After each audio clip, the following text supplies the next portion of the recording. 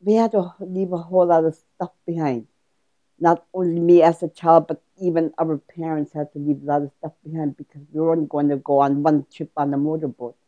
And we already got to take our dock team, our hammonicks, uh, that one to take his organ, and then there were our beddings and our clothes and all the harnesses for the dogs that we need for the winter. Um, it was just, it must have been so hard on some people to be just told you're only going to take whatever you could. A lot of families were told that they're going to stay together. Maybe the Terrarises are going to stay together. Maybe the Simiacs are going to stay together. They told them that they were never going to be separated as a family. But once we got down to the docks, all of a sudden they were told this family is going somewhere else, and this is going to Nain, this is going to Hopedale, and this is going to Macrovic, or something like that.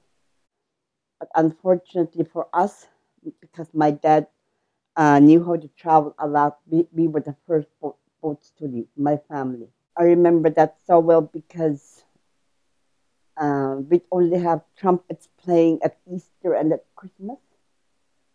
All of a sudden, there were trumpet players down the dock, maybe wishing us safe travel. But I think each boat got met by the trumpet players because they were leaving forever. We traveled. We had other people behind us somewhere.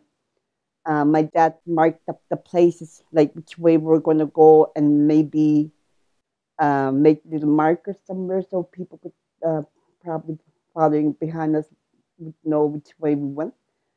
Maybe we camp up that way where other people down here can see us. That we had a tent and lantern going in the night. So maybe the next day the other uh, travelers would come the same way that in a safe route because they were dangerous places and there's only one place that you could travel. Like you have to make sure you're not too close to the shore because it's where all the dangerous rocks are. So not it was not a pleasant uh, trip to be doing this and with little notice.